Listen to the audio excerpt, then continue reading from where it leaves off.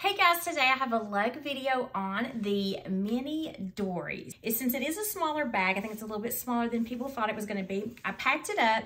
Now this is not how I would pack it for everyday use. I just kind of wanted to show you how things could fit in here and then also what it looked like when you tried to put some things in the two side pouches that are up on the top. So I'm just going to kind of show you how I can pack this and what things you can fit in here and kind of just give you a review and all of the compartments and show you how this wears on the body. So this is the Mini Dory and I'm just going to kind of go in detail on just this particular bag. I do have another video comparing this with two other bags, so I can link that down below for you guys if you want to check that out, but this is going to be just on the Mini Dory today, and it's in this really beautiful coral color, which is more of like your orange highlighter color. It's really vibrant and bright. You can see it against this black. It is a very vibrant color. Let me just go ahead and start off by showing you how it wears on the body since it's completely packed up, and you can see that a side view shows it is really packed up, really full, and you can see this top view too that I've got something in both of these sides, and the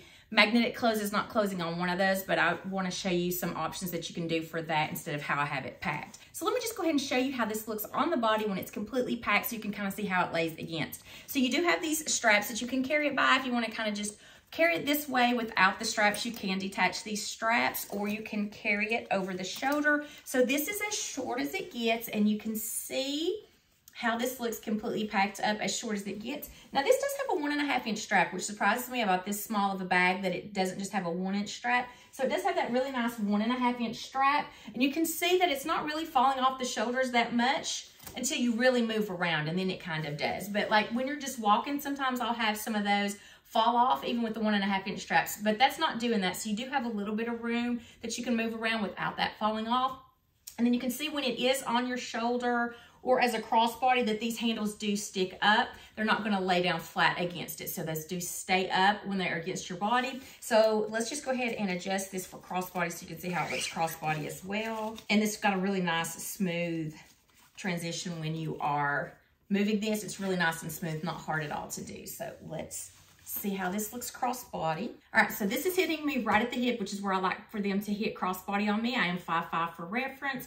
Here is the adjustment. You have this much more length so it can get even longer. So here is a side view, and here is the front view of this as a crossbody. And I decided to wear black so you could just really see this pop against it and really be able to tell how this looks like on as a crossbody. So here is how the Mini Dory wears on the body. So now you've seen how it wears. Let's just get into all the compartments and all of the specifics of this bag. So like I said, this is in the coral color.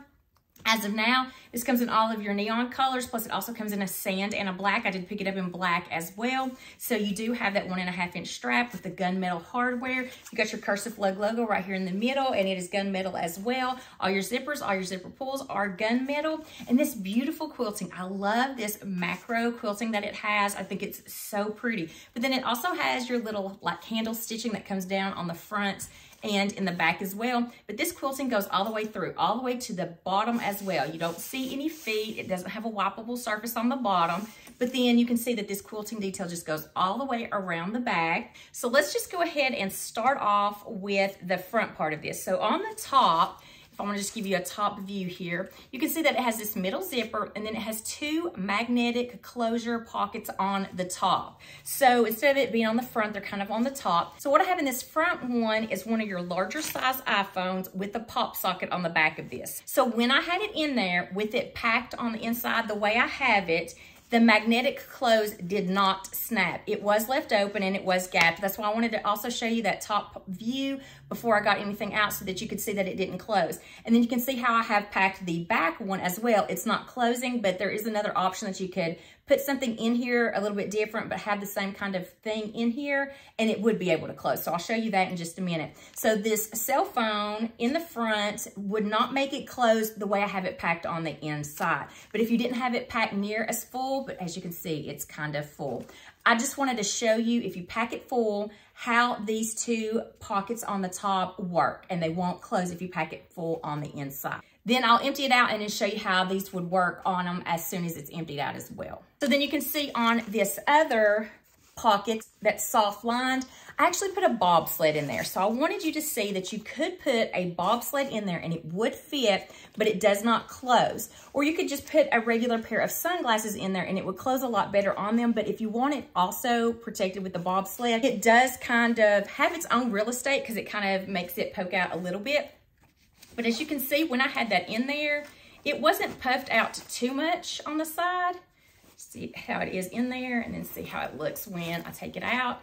You can see it didn't puff it out too much. So it does have its own real estate out here. It's not taking into the inside of the bag, which is a really nice feature of it. But the same thing with the other side as well. It does not kind of take into the real estate inside. It does have its own, but it will make it puff out a little bit if you do have some things in there. So I had the bobsled in there, but like I said, you could put just your sunglasses in there because it is soft lined. It does have the soft lining that's on there, and it would be able to have the magnetic close and actually close on you if you did that. So I'll just kind of show you if you had a pair of sunglasses and didn't put it in the bobsled and tried to put it in there, then it does close. So you can see that it did close. It does have that magnetic close that did clasp if you just put your sunglasses in there without any kind of protection like the bobsled or any kind of eyeglass case or anything. So then you have this really nice zipper area that goes from one side to the other. And when you open it up, I just wanted to show you that I have my son's smaller tablet. So I'm thinking that this is a Fire 8, I think it is. So I think this may be similar to a Kindle, I believe. I don't know the exact measurements of a Kindle because I don't have one, but that did fit in here. So I want you to know that if you have a smaller tablet, it will fit in there. A regular size iPad is not going to fit in there, but a smaller tablet actually does fit in there. So you can see it actually fit in there, no problem, and it zipped on top of that as well with the other stuff that I had in here. I also wanted to show you that a full-size wallet can fit in here. So I kind of had to, let me kind of give you an inside view of this. I kind of had to stuff it because I have two things in the cargo pockets. So I kind of had to stuff it on the top there. It wouldn't go all the way down to the bottom. When I had my cargo pockets full of things and my clear view pocket full of things, it would not come down to the bottom. Because when I fill that clear view pocket and when I fill those cargo pockets, those are at the bottom of the bag, so I really couldn't fit anything else at the bottom. So it kind of had to go above where your cargo pockets are and your clear view pocket, if that makes sense.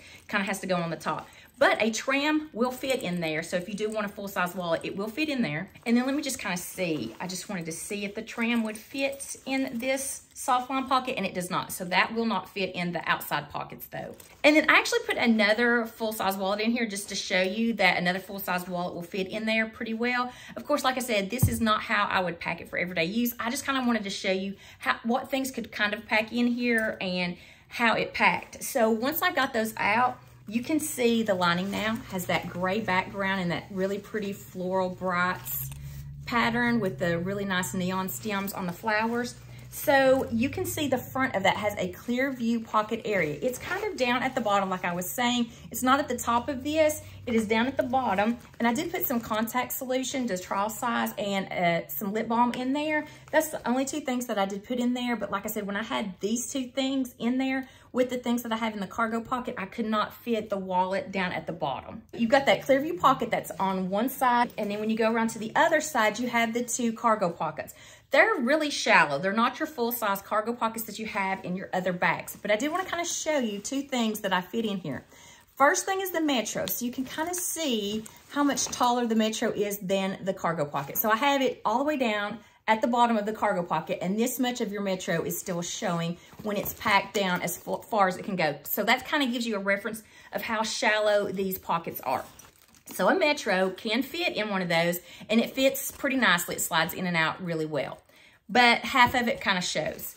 The other cargo pocket, this was a very tight fit. I was able to get it in here, but it was a tight fit. I'm trying to see if I can kind of just even pull this out. So you can see, now you can see how shallow this is. So this is a mini choo-choo, and you can see it's a tight fit, but it does fit in there. So a mini choo-choo will fit in there. And if you don't have, I actually have the pill case that's in here, but if you put other things in there, you could kind of smash them a little bit if you don't have that case in there, and it'll probably fit a little bit better.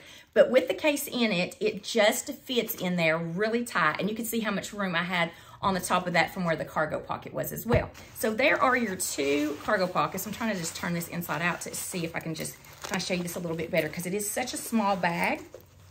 So you can kind of see. So, all right, here's the back of this. I kind of pulled it inside out. Here's your cargo pocket. So you can see how far they go. So they go about the length of my fingers.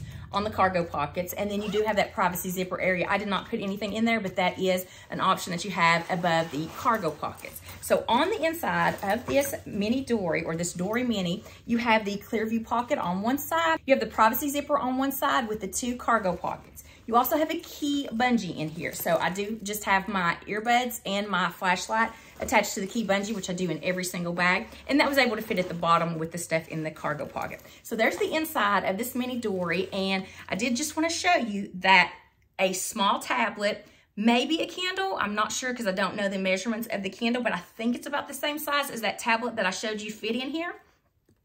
A full-size tram wallet can fit in here. Now, the Splits XL can fit in here, but it's really tight. You can't really fit anything else in there if you do put the Splits XL wallet in there. And the Clearview pocket area, like I said, I did just put some lip balm and some contact solution in there. So now that I have this emptied out, now I'm gonna show you how the cell phone will fit in there. So when I first showed you the cell phone, the larger size, it's a really tight fit for that larger size with the pop socket. Now, it will close if you don't have it packed as full as I did on the inside. And then on the other side, I'll just show you that you can put sunglasses without it being in a protected case, and it closes as well. So you can see the top view now with the cell phone on one side and the sunglasses on the other, that they do fit. But when you start to feel that inside, it kind of makes it bulk out a little bit, and then the magnetic closes don't actually close. So this is the Dory Mini and some of the things that you can fit inside of it. It is a cute little bag. It looks so cute. It's a really nice size, but if you really need a lot of necessities each day, then this is not a great one for that, but it would be a good one for a special occasion or when you're not carrying a lot of things, just when you're carrying your essentials, then this is a really cute bag, but it's definitely not an everyday bag. It's really cute style. It looks like a smaller tenner to me. I just think it's a really cute style. So I'm still on the fence about this color. I love orange, and where I'm at, our college football team is all about orange, so orange is everywhere around here. So I was really excited to get it, but I'm not really sure if I like the brightness of it, but I don't know. I'm still on the fence about that. And then I did also pick this up in black as well. So this is the Mini Dory, super, super cute style. And I just thought that this might be a helpful video to kind of show you some of the things that could fit in there. And then if you do pack it full on the inside, what you could actually fit on those soft lined pockets in the front as well. So I hope you enjoyed this video on the Mini Dory. And I hope that it was helpful to you guys, maybe answer some questions that you might have had on this. And then I also hope it was helpful to see how this also wears on the body as well. So these handles are definitely not gonna lay down. You can see that they stick out if you try to lay them down. Cute little bag. Not going to be great for everyday use, but it's great for some necessities that you might have. And the cargo pockets, just keep in mind, are a little bit more shallow, but a Metro does fit in it, and a Mini Choo Choo fits in it really tightly on that. But if you fill those cargo pockets and the Clearview pocket really full, then you're not going to be able to fit anything on the bottom of the bag, even though you do have a substantial size on the bottom. When you fill both of those sides up, you really can't fit anything down on the bottom in between those. So I hope this was a helpful video. If you enjoyed the video, please give it a thumbs up. I hope to see you in my next video. And until then, I hope you have a wonderful day.